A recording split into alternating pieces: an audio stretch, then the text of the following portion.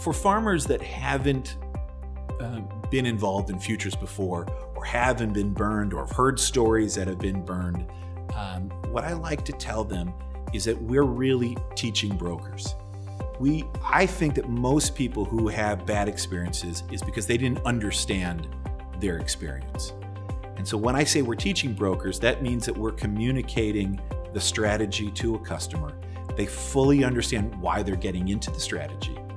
And before they're in the strategy, before they commit, they understand where it could go from a positive perspective and where it could go if we're wrong and what we're going to do about it. So there's comfort.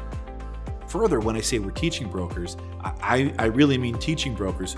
We go to different college campuses and spread the gospel.